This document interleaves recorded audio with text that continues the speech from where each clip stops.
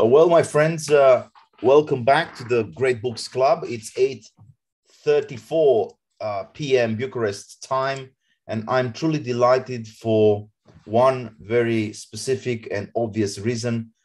Tonight, we're going to talk about Roger Scruton, and I called him the king of philosophical conservatism for very obvious reasons.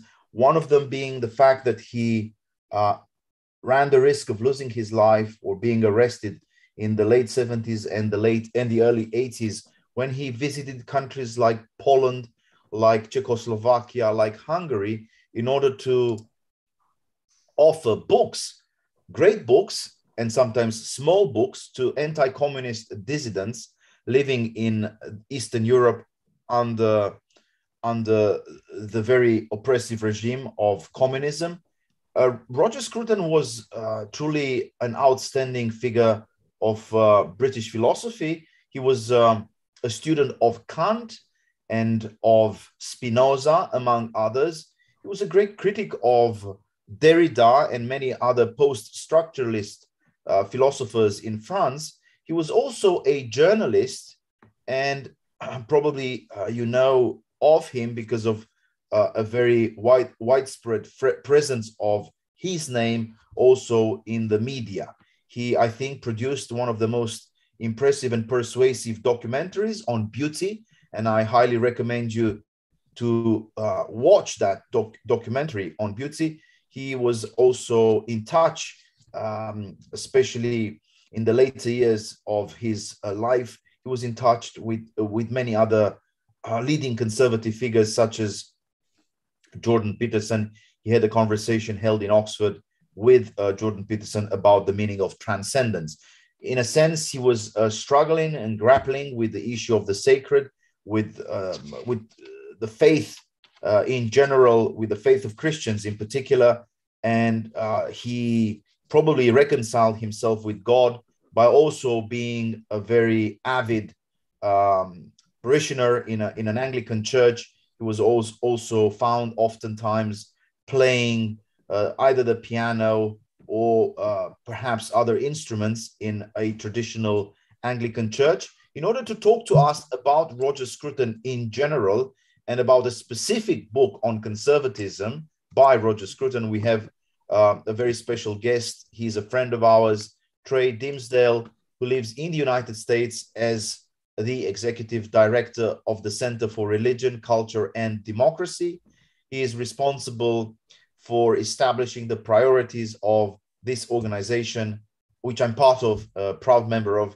And he's also a great fan of the Transatlantic Alliance when it comes to building bridges by reading and writing about great authors who have shaped the European and American mindset from a conservative and libertarian perspective. He also held a director level role at Acton Institute for the Study of Religion and Liberty, where we have met probably more than 5 years ago. He published also a book called Work, Theological Foundations and Practical Implications. So Trey, it's a great joy, it's a great pleasure to have you on, and please consider making your presentation for about like 45 minutes, and then we will have time for discussions. Our Romanian and American audience is very eager to learn more about Roger Scruton from you. The floor is yours. Thank you.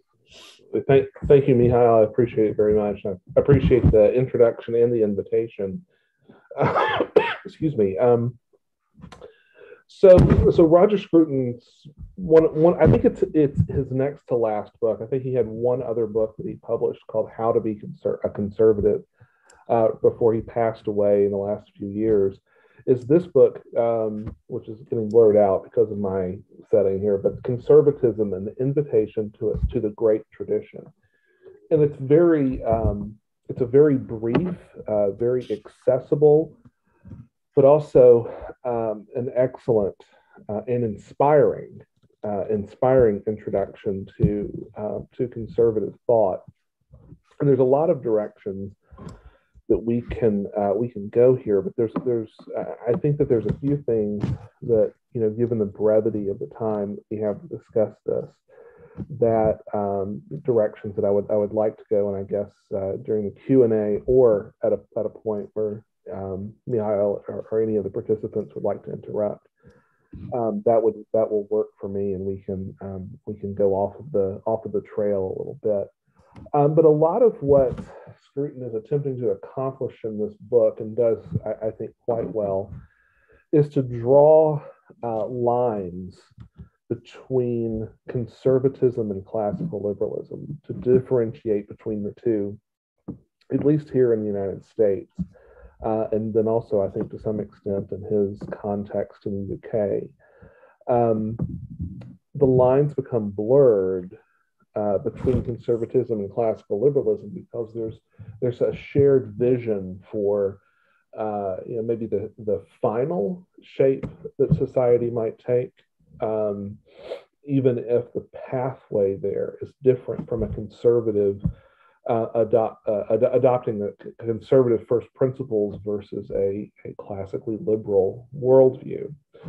And also the project of fusionism over the course of the last 25 or 30 years has also served to blur the line, so that there's a lot of popular confusion, I think you could say, on the distinction between conservatism and classical liberalism. Now, I will say that I am, for pragmatic reasons, a fusionist. There are things that conservatives and classical liberals and libertarians can cooperate on without having to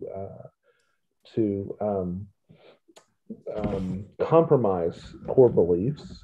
It was a important and notable sort of argument here in the United States, 70s into the 80s, between Hayek and Russell Kirk, that both were asserting sort of the dominance of their particular views. Hayek being the classical liberal end of the spectrum, and Russell Kirk obviously being a noted leading conservative thinker. And so Roger Scruton does for us a great service in writing in a very significant time, in being able to sort of differentiate between these views. And one of the things that I would note about sort of the direction I think that we'll head is he makes fleeting references in a few places to Blackstonian thinking, the framing of the American Constitution, the understanding of the conservative tradition, and also the view for organizing society that you see represented in the American Constitution.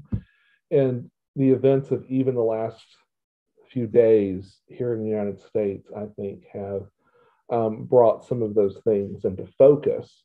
And those may be some differences that are not as common to Europeans who have interest in these things as to the Anglo-American audience to whom Scruton was primarily writing. So I guess we can start off with the way that Scruton frames, and I sorry to interrupt you, Trey. Sure. We can hear you well, but there's a constant noise coming from like a wooden surface or something. There's always a noise which interrupts with your voice, and it's unfortunate because ideally we would like just to hear your voice.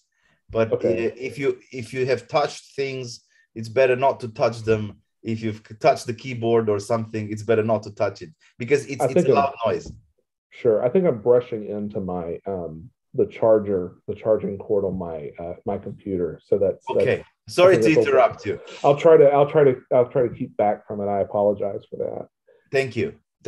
So so Scruton's kind of lays out the development of conservatism, philosophical conservatism, and how it kind of spills out into sort of a more pragmatic or political manifestation of those ideas, and traces conservatism back to the Enlightenment period, a reaction to problems or excesses of ideas, liberal ideas that emerged from the Enlightenment. And I'm sorry, I have a bit of allergies going on right now, so that's also a challenge here, in addition to touching this power cord. So he is so Scruton has traced back, and spends a good bit of time laying out for the reader, the development of conservatism kind of coming together and congealing and becoming a structured and formally expressed philosophy and political way of seeing the world. In fact, that's actually how he describes it. Conservatism is not a political view. It's a distinct and unique way of understanding the world. And what had ultimately come out of the Enlightenment that conservatism is responding to is a hyper focus on liberal individualism, sort of the understanding of the individual as being the fundamental building block of society. Most libertarians that you would encounter today, especially ones that have some sort of religious commitment, not all are agnostic or atheistic in their worldview, would argue that is somewhat of a gross simplification, oversimplification of their perspective. But the liberal view that emerged from the Enlightenment basically atomized the individual, gave rise to the idea that no man could possibly be bound by obligations. It was a Hobbesian view, could possibly be bound by obligations that came from anything but his own actions or his own will. That there must be some sort of explicit consent, either by action or by participation in society, that would obligate a person to the particular norms of a society. The conservative impulse, the conservative reaction to that rejects this idea that people are not atomized individuals. The fundamental building block of society is actually communities, and that these communities are, at the most fundamental level, there is some measure of disagreement in the conservative world, but not to some sort of a serious extent. And this would certainly be Scruton's view, that families are a pre-political community. There is a requirement of two people coming together in a certain specific type of relationship that gives rise to a next generation, and that this is in itself a community in which the child that comes into it hasn't consented to birth, hasn't consented to become a part of the community, but is nonetheless entitled both to the rights that are involved in being a part of that community, but also been obligated as well to the duties that are imposed upon him. And so this emphasis that the Enlightenment places on the individual, ultimately we will see unfold over the course of several generations and centuries, leads to an atomized understanding of the individual, where the individual's desires and wishes are ultimately supreme over any other type of restraining influence. And the good of the community is forgotten. The good of any community that an individual might be a member of is totally forgotten. And it's a problem that we ultimately are even sort of addressing in the present day, in sort of the rise of therapeutic individualism, that has given rise to sort of like this radical understanding of self-identity, self-identification as being a preeminent source of personal identification rather than identification with the particular communities into which a person belongs. Even though the irony is that we still see these groups referring to themselves as communities. So this is essentially what conservatism is trying to remind us of. I mean, in the most simplistic terms, that you are not an atomized individual, that you exist inside of a context and in relationship to other individuals in ways that are significant and in ways that are inextricable. You simply cannot pull yourself away and define yourself in a way that is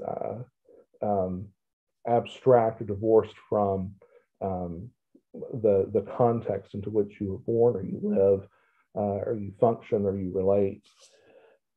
And so this individual, this communal sense of identity is something that returns back throughout the Scruton's work, but he points out these different points in the history of conservative thought where different thinkers will point out this communal aspect of an individual's identity over time. And actually, one of the few the few theistic thinkers and writers that Nietzsche actually conceded to having learned from was Dostoevsky. And Dostoevsky's recipe for a solution or escape from nihilism is a return to the soil, a return to rootedness and belonging and settledness inside of a context, inside of a community where there are individuals that are relating to one another. So this theme is a theme that runs throughout all of conservative thought, and Scruton points this out to us quite ably. So conservatives tend to be and should be locally focused, both in terms of time and place. There's another conservative thinker and writer who's has always enjoyed a good bit of appreciation in the Anglo-American tradition is C.S. Lewis, and oftentimes he's not given credit for the fact that there's so much that's rich within his writings that go beyond simply sort of Christian pietism or something like that, and he actually speaks to issues that are important in even political philosophy. Next year, 2023, marks the 85th anniversary of his book Abolition of Man, and for those of you that are not familiar with it, he spends a good bit of time talking about and responding to the eugenics movement that was quite powerful during a portion of his lifetime in the middle part of the 20th century. And he actually points to this as an anti-conservative movement because it's a movement that he's not even necessarily talking about it. I mean, he does talk about it in moral terms, but it's a movement that's not focused on time and place. It's binding a future generation to decisions that are made in the present. And to some extent, that's an inescapable thing. We make decisions, we make political decisions and policy decisions that we have to make in real time, in the present. But a conservative doesn't understand themselves simply as being owners of the present moment. A conservative would think of themselves as being a trustee. A conservative has inherited something from the past, institutions, a civilization, you could just say most broadly. Conservatives understand themselves as having inherited something from those who've come before and being trustees on behalf of the generations that will follow. A conservative is aware of his place in history, and this is why he settles and he invests inside of a circle that allows for the preservation of these ideas. I actually heard a retired judge this week giving a talk where he titled the talk "The Story of Us," and he was giving a talk that was sort of the thrust of it was, you know, how it is that a conservative judge in the Anglo-American common law tradition is differentiated from an activist judge, regardless of which end of the spectrum. The goal, he said, and this is sort of a crude, simplistic sort of way to phrase it, but the goal of a conservative jurist is to allow for the next chapter of the story of us to be written, not to try to guide the writing of the story or the next chapter, but to preserve a system that allows these chapters to successively be written.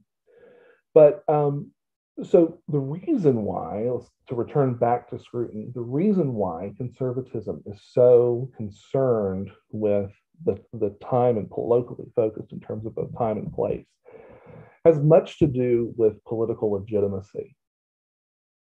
If in all of human history we can see a pattern of rebellion against the foreign imposition of laws and customs, and it's laws that give rise from local customs that are the ones that people have a tendency to respect most, because they have a greater chance of being able to understand the logic.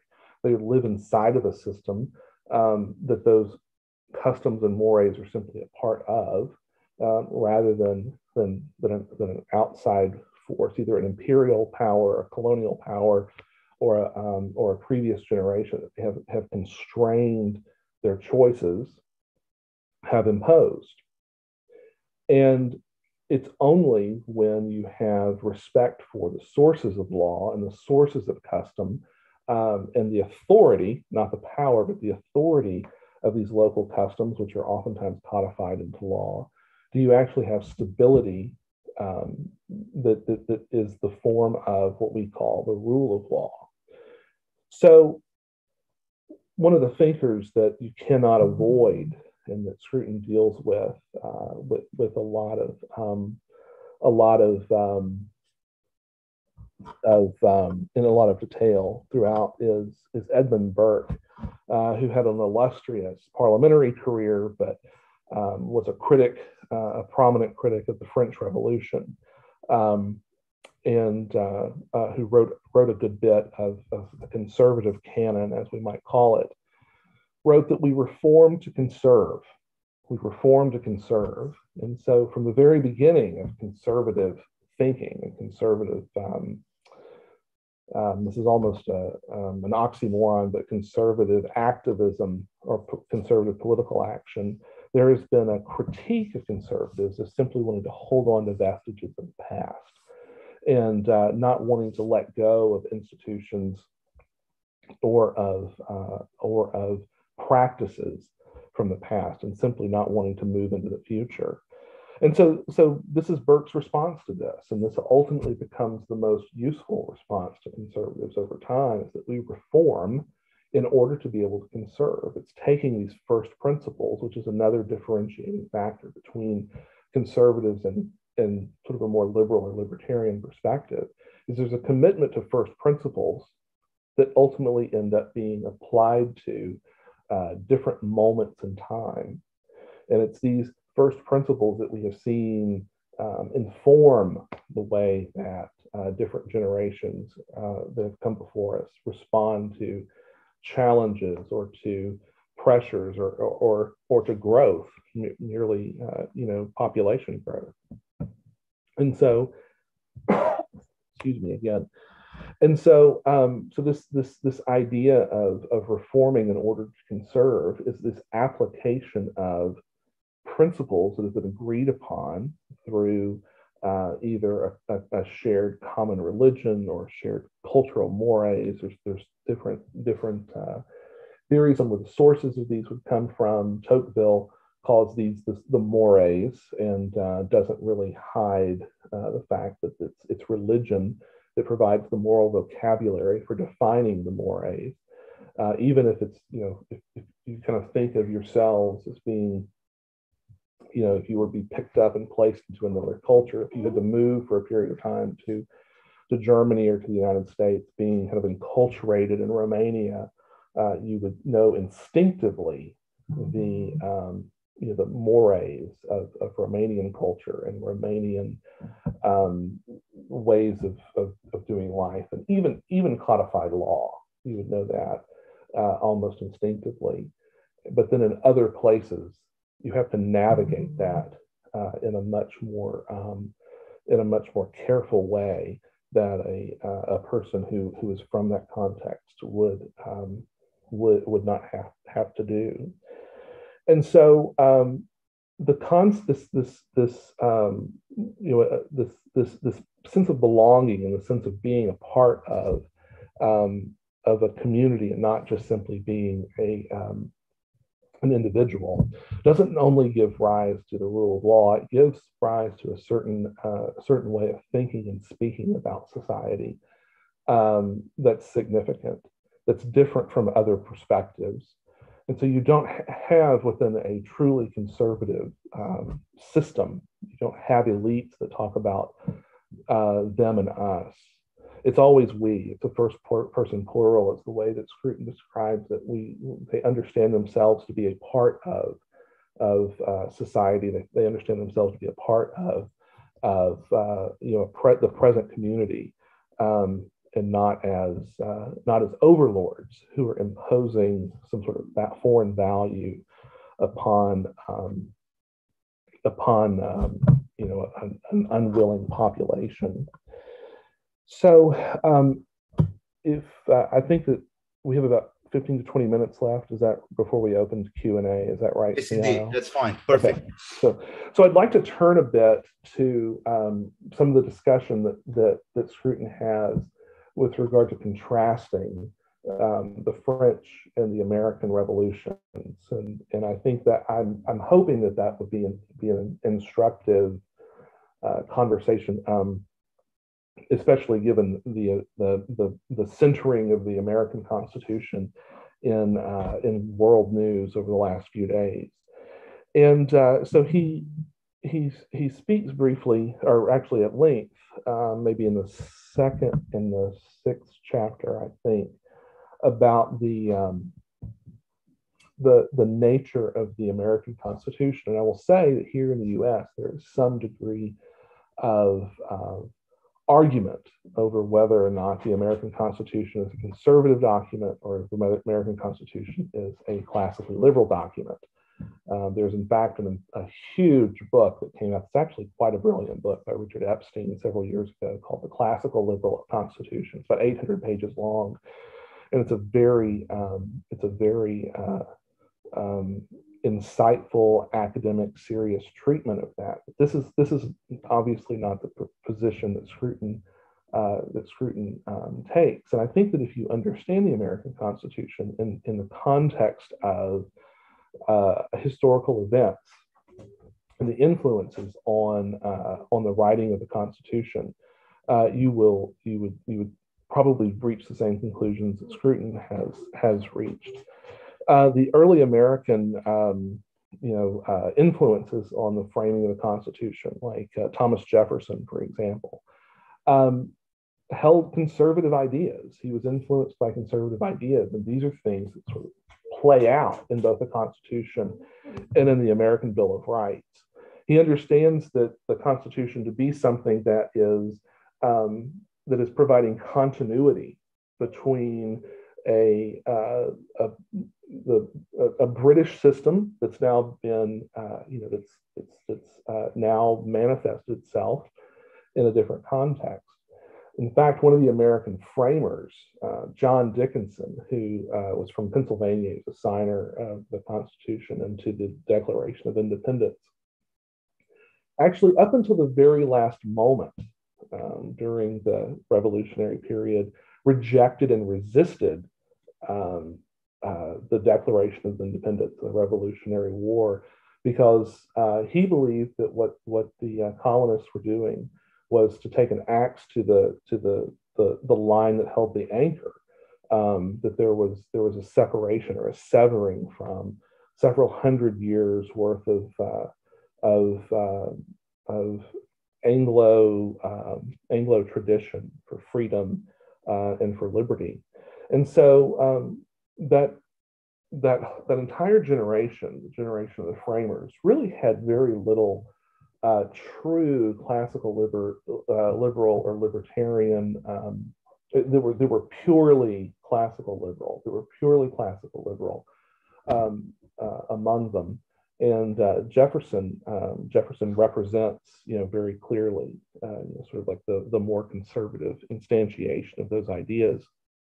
You had continuity, you had custom, and there was a resistance to centralization. So you see in the American Constitution a list of reserved rights for the central federal government that was designed to be quite weak, but then everything else was explicitly given to the individual states that still maintained sovereignty. Over the course of the last 250 years, that's obviously been something that has eroded, and American government has become more and more centralized. The federal government has become more and more powerful. Excuse me. But the U.S. Constitution, properly understood, is a document that fits around pre-existing rights. It doesn't attempt to articulate something that's new. It makes explicit reference and incorporates the English tradition of common law. And so every bit of English law up until the moment of the ratification of the Constitution is actually binding law in the United States. Now, over the course of time, some of that has been abrogated, some of it has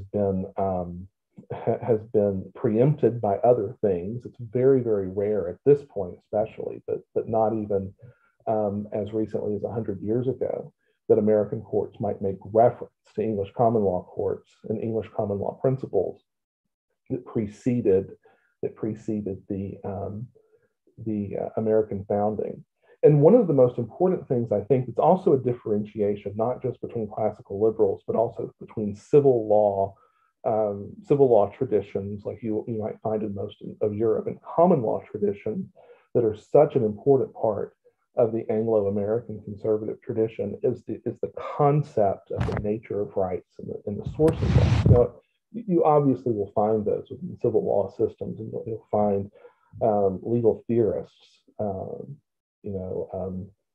Thomas Aquinas himself was not, quote, a common lawyer in the sense of Blackstone in the English tradition. But you would have, a concept that is derived from that natural law tradition that we would describe rights as being middle terms. And this is important for Anglo-American conservatism, rights as middle terms. And so what rights will find themselves, where they find themselves in the middle in terms of being able to rightly be understood as middle terms, is that you have first principles that can be rationally deduced into or rationally reduced into rights, and then rights ultimately then inform judgments inside of a common law system of justice.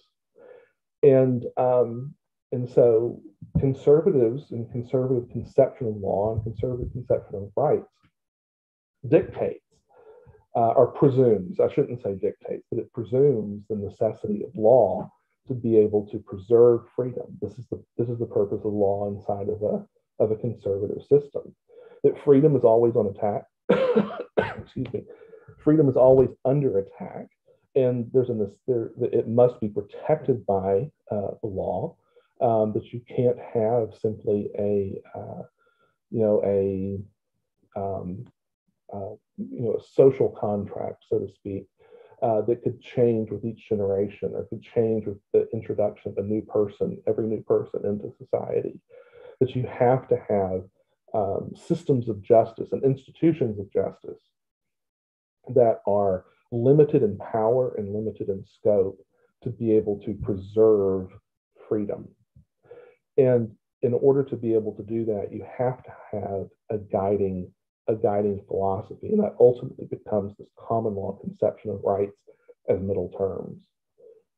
Now, there are systems in which these are obviously rejected, and in both the American and the English traditions, it's fairly rare to see rights as middle terms asserted in quite this way, sort of in a common law tradition, because you end up with the rise of the idea of what is called in the U.S. and England judicial supremacy, where judges actually have the last say on what the law is and how it functions, and rather than legislatures, which are the institutions of democratic debate. The people have the people have representation, and the people have the most influence.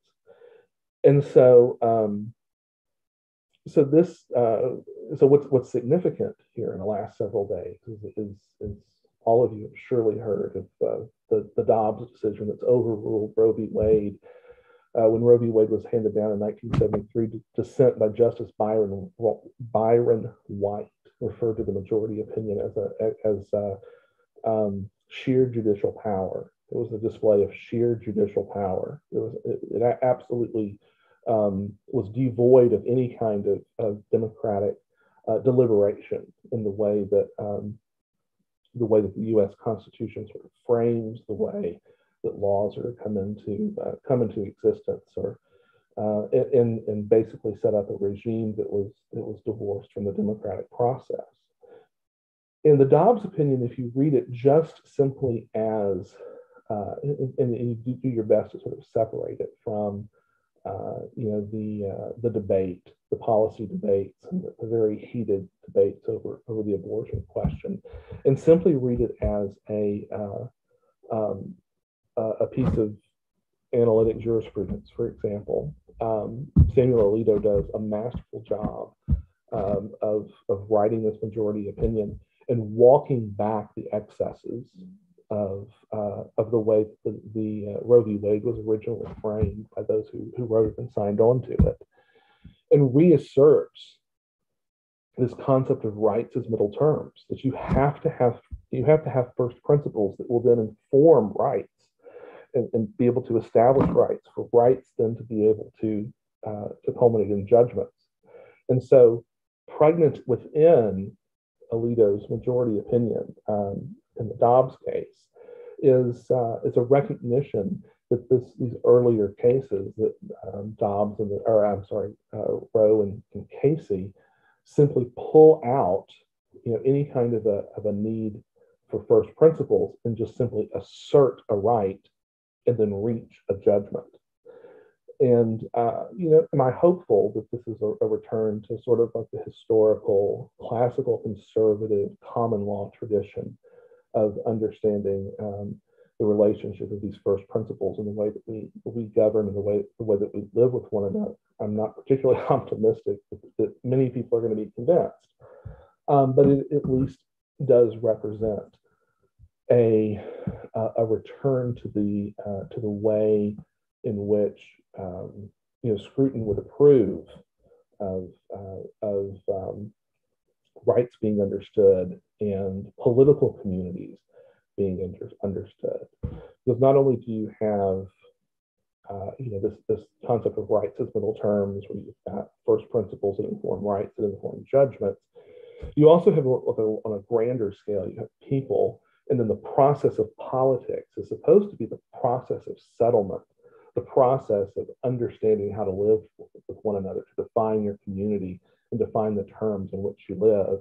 And then from these principles you can that have come from wrestling with those, you ultimately have the emergence of a formalized government, or at least that's the way that it should work in theory.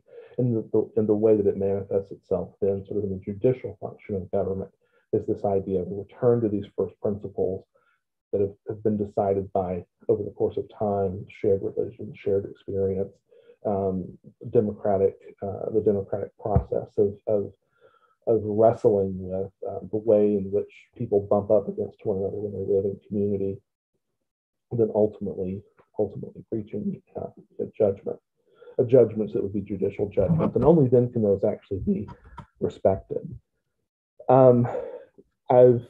I've skipped over, Adam Smith. I've skipped over Hobbes and Rousseau.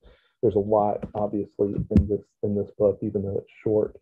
But we've reached the point where, Mihail, you may have some things to add that I've missed, or we can open it to discussion and questions.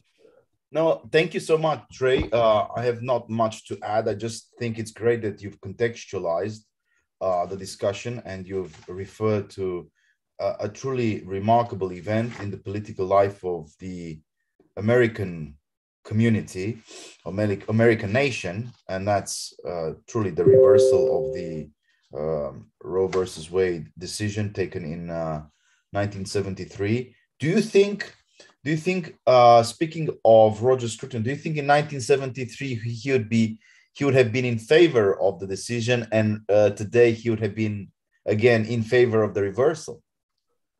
Oh, that's a good question. I don't know enough about the evolution of his worldview. I imagine that he probably would have seen the 1973 decision as being problematic. And even in the U.S., you do find some people who are intellectually honest enough to say they may agree with, or they may a policy of sort of broad access to abortion, which I can't really speak for Scruton. I'm not sure where he lands on that. But would have rejected Roe as simply being bad law, as a usurpation of the process that's a conservative informed process of understanding rights and vindicating rights and defining rights in a community.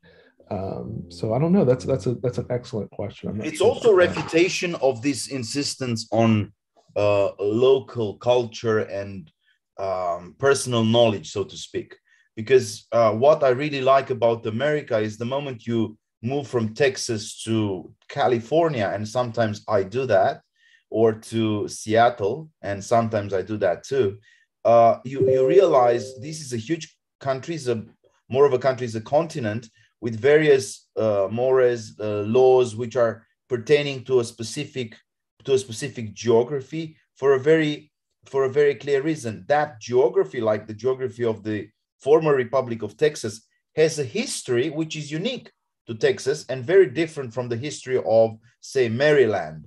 And so any attempt to centralize, even from a legislative perspective, is also an act of revenge, and I would call it even intellectual terror against local cultures. And that's what we see in Europe. We see right now an attempt in Brussels, among the bureaucrats living in Brussels, to implement laws which will be identical in Croatia and Denmark, despite the fact that Croatia as a Catholic country has a completely different moral landscape than Denmark or Holland, Netherlands. So that insistence on the local genius of local cultures is something very conservative, which has been celebrated recently by this decision. Would you agree? Yeah, and ultimately it's destabilizing. It's destabilizing to impose law upon people, and this is actually a problem here, in the United States, not just through things that are as visible or as notable as Roe v. Wade and ultimately its reversal in Dobbs. But we have every single aspect of American law is derived from British common law or English common law. But slowly over time, everything from how we understand property to how we understand contracts that are made between individuals or corporations has been replaced by an adopted law that's been posited and imposed upon people, even though the way in which people had sort of understood their place in relationship to those in their community and how they did business with them had evolved over the course of several years. I mean, one of the things Scruton says about tradition is that tradition isn't just some sort of randomly derived principles, but they are agreed upon solutions to problems from the past. And ultimately, I think that's I try to be as humble as I can possibly be with regard to being an American. I try to be as humble as I can possibly be with regard to the EU and the wisdom of the things that the EU would do. But I would definitely fall into the camp of being a sovereigntist and saying that it's local custom. It's sort of an understanding of local mores that ultimately provide the substance of social cohesion, and that trying to impose these from Brussels is ultimately going to just destabilize local communities and nation states, but also the entire continent eventually.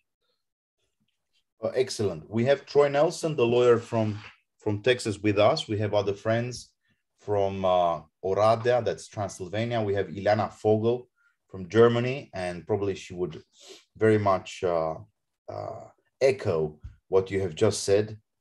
She's very much an anti-federalist when it comes to these decentralizing tendencies in Brussels. Who would like to butt in? Who would like to make a comment? Roger Scruton being, of course, a titan, a giant, we are very glad to present yet another book of his, and this is Against the Tide. And I thank a colleague of ours, Maria Țigănu, she gave me this book, and I'm very grateful.